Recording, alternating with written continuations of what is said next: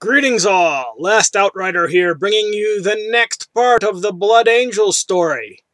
Psychic Storm. After the success of the Blood Angels' initial assault, even Dante was surprised at the speed with which the hive mind struck back. In the span of mere minutes, the swarm was regrouping within the ruins, and a new and terrible psychic presence stalked among them. Mephiston was the first to feel it, his keen, esoteric senses detecting the approaching shadow within the background storm of alien whispers.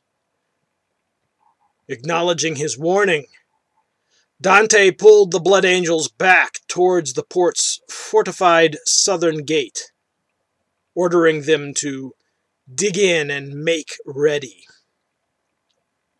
Moments later, a hulking trio of Malceptors lumbered out of the ruins, surrounded by shoals of floating psyker beasts.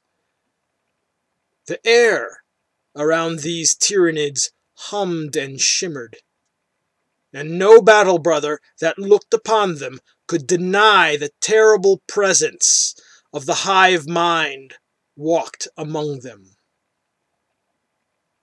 In the wake of the alien psychers came fresh waves of scuttling creatures, reinvigorated and spurred on by the iron will of the psyker beasts. Dante ordered all fire concentrated upon the hulking psychic horrors, and a storm of shells, bolts, and blasts rained down upon the creatures. However, almost every round fell short, exploding in flashes of psychic energy upon the invisible shield projected by the beasts. Then, the Blood Angels were forced to shift their aim to the more immediate threat, as a rolling tide of fanged creatures bore down upon them. The air was filled with the hiss of alien beasts and the roar of chainswords as both sides met. This time, however, the power of the alien psychers tipped the odds in the Tyranids' favor. Gaunts fought on with mindless fury, clawing over their broodmates to get at the Blood Angels. Coils of dark energy lanced out from the leader beasts to send space marines to their knees, blood leaking from the rents in their helmets. When Dante led a charge against the creatures, they turned their attentions to him, lancing tendrils of power at his mind. Only centuries of psycho-conditioning held the Tyranid's mental assault at bay.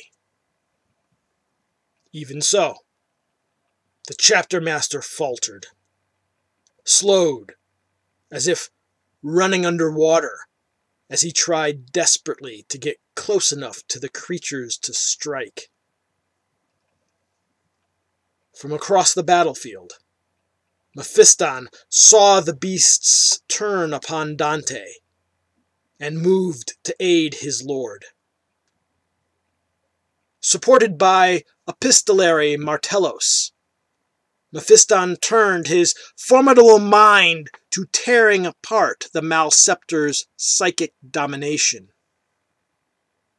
As the battle raged outside the fire-ringed port, an epic battle of wills unfolded between Mephiston and the trio of psychic Tyranid psychers.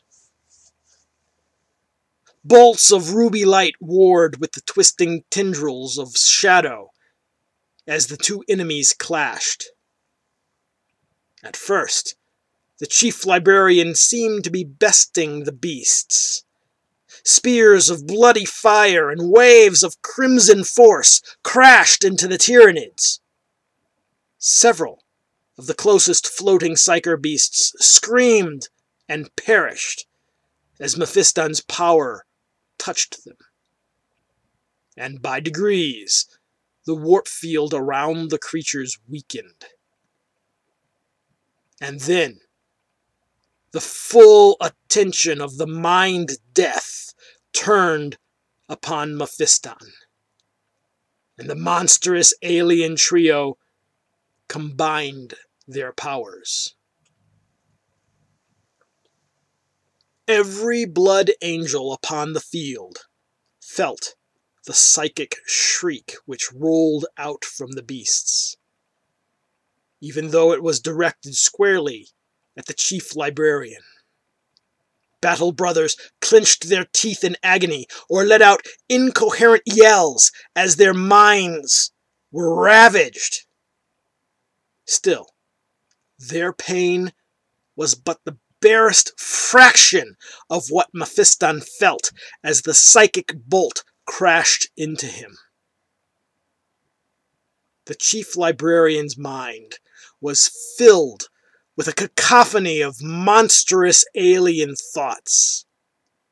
Any blood angel but Mephiston would have perished under the onslaught, their consciousness burnt away like cobwebs before a flame. Only the chief librarian's indomitable will kept him alive. The same control that had seen him master the Black Rage, allowing him to cling to his sanity. Though Mephiston did not fall, his power was broken. As powerful as the chief librarian was, his abilities were like a candle held against the fires of a star when compared with the enormous power of the hive mind. However, Mephiston's battle with the Mind Death gave Dante the chance he needed. Whilst the Malceptors focused their attentions upon the chief librarian, the chapter master and his guard charged into the nearest beast. Up close, the Ax Mortalis did its work, and Dante drove his weapon deep into the pulsing cranium of a psyker beast. With its death, a baleful scream echoed across the battlefield, and the remaining psychic creatures retreated into the ruins, the swarm rushing in to hold back their enemies. This was not the turning point Dante had hoped for, however. As the Blood Angels surged forward to crush the Tyranid leadership, the teeming alien broods shifted around them, recovering and attacking once more. Yard by yard, the Space Marines found themselves being pushed back towards the port gates. Though the surviving creatures of the Mind Death had retreated into cover, shoals of lesser leader beasts herded the chitinous hordes forward.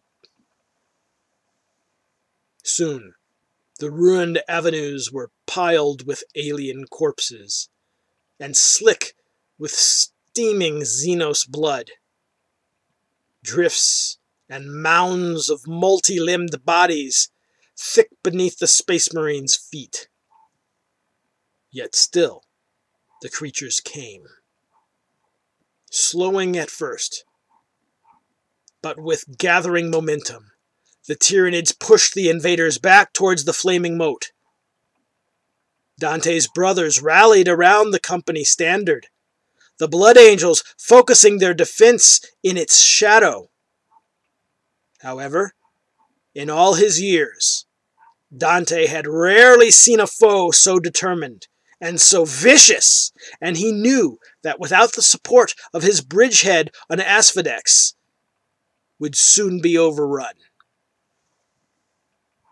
However, just as the commander was about to summon his first company reserves, the thunder of basilisk fire joined the din of battle, and a rolling barrage crashed amongst the aliens.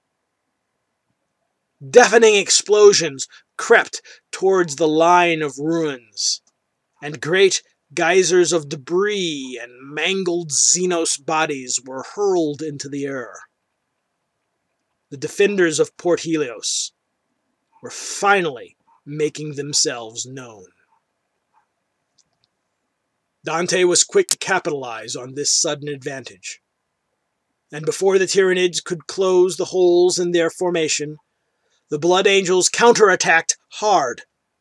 Isolated broods and beasts were torn apart, and the Sanguinary Guard hacked their way through the wounded alien assault, further sundering it.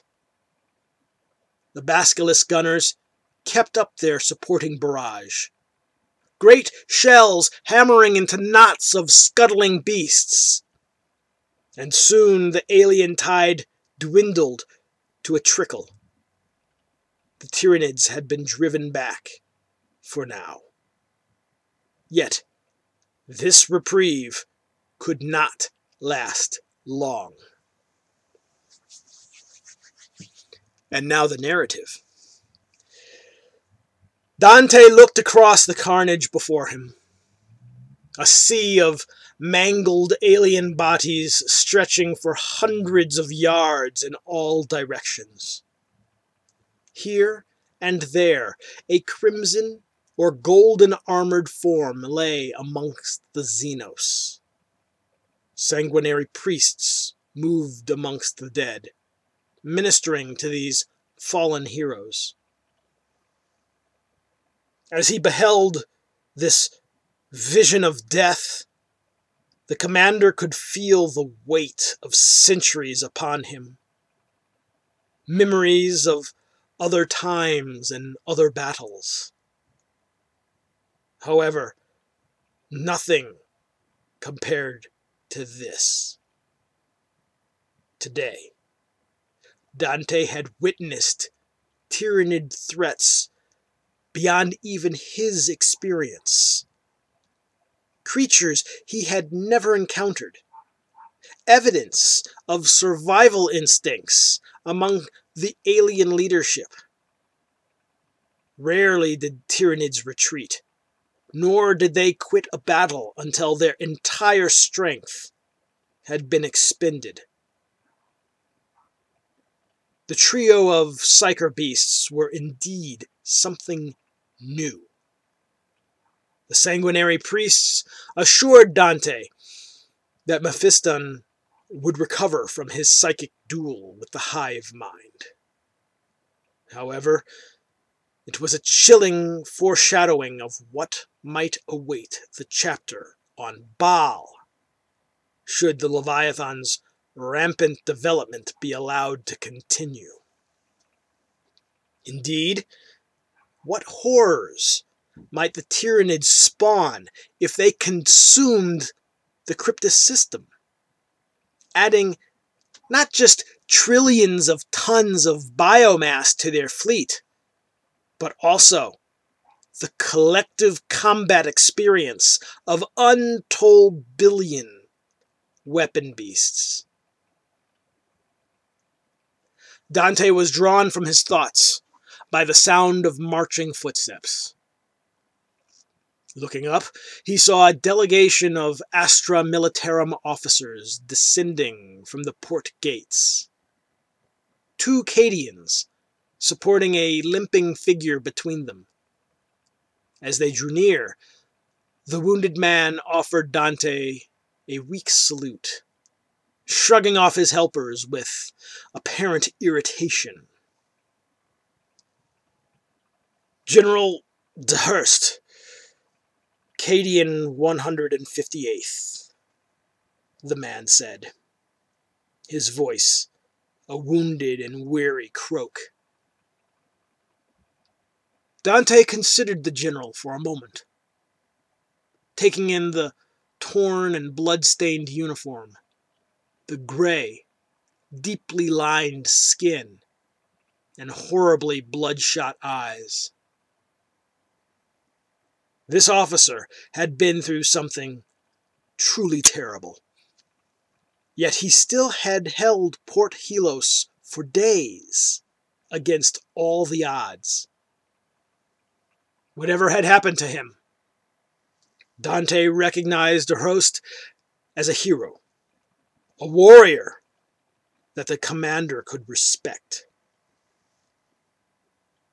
"How many survivors remain on Asphodex, General?"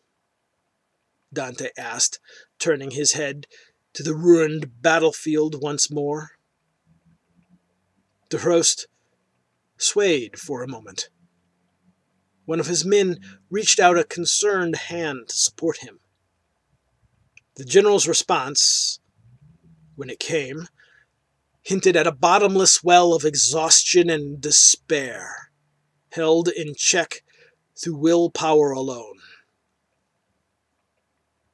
"Just us, my lord. We are the last ones."